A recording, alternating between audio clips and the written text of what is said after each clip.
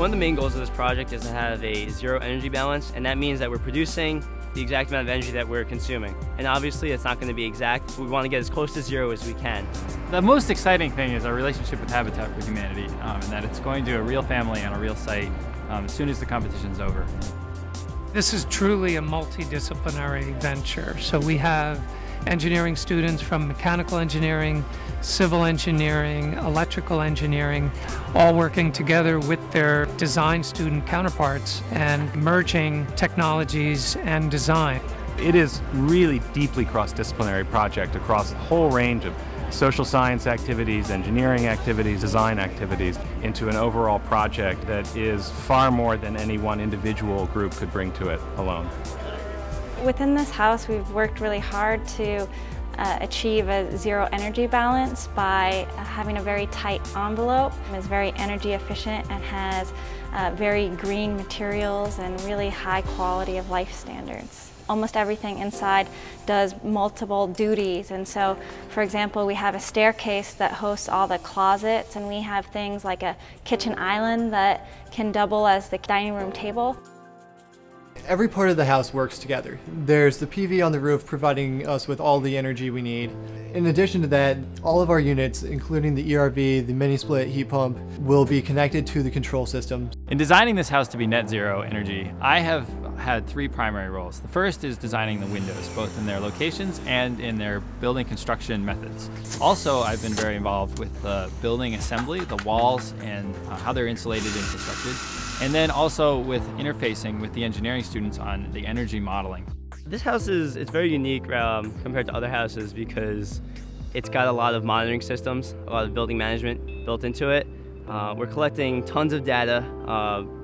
All of our energy is being monitored. We're going to be able to tell how much energy the house is using. We have a building management system which will control different functions like the lights in the house or the thermostat set point. It's all being controlled wirelessly.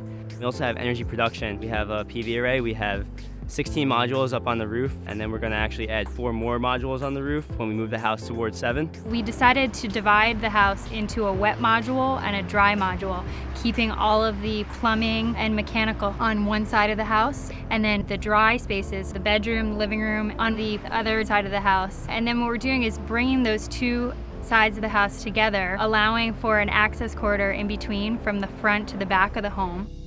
We decided to do a panelized construction of this house. We decided to experiment with a modular sort of off-site construction technique, which allowed us to fabricate the primary components here in the shop. We used Nordic I-beams, which are traditionally used for floors. We actually used them for the walls as well. It gave us a super deep cavity within which we could fill with our dense pack insulations.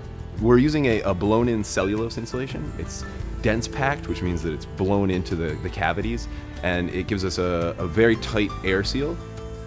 We're building this house according to Passive House standards. It's the most rigid energy standard in the world. So you have to pay very close attention to energy losses and gains, losses through cracks, solar gains through windows, and we take all this into account when we're designing the house, and that's how we interface with the architects as far as the design. Our house is actually oriented 90 degrees from what you would typically orient a house for optimal solar heat gain. The windows that we have are amazingly well sealed. There's triple gaskets, so when you close it, there's absolutely no air leakage through. We put a lot of effort into making this energy efficient and also to conserve as much water as possible. We used 3 different methods. One was recycling our grey water, rainwater retention, and also by using water-efficient fixtures. We're using a small device that will be underneath the sink that will collect water from the sink and then filter it, clean it, and use it to flush our toilets. And that way we save a lot of water that way. As a team, we are trying to understand the investment of the passive house. We're trying to look at tomorrow's savings in terms of today's higher costs. Our preliminary result from the analysis is that the return on the investment is going to be in about 10 years. First and foremost, I'm part of the team that's designing the interior of the house. We've tried to use things that are recycled, that are low VOC, but then also too, things that we're able to get sponsored and donated to us as well. I'm working with the Milano School on community development in the family selection process. We're looking for people that have a loving relationship and that really do care about sharing and spreading this message, and also the positive effects that it has on the environment and on the community.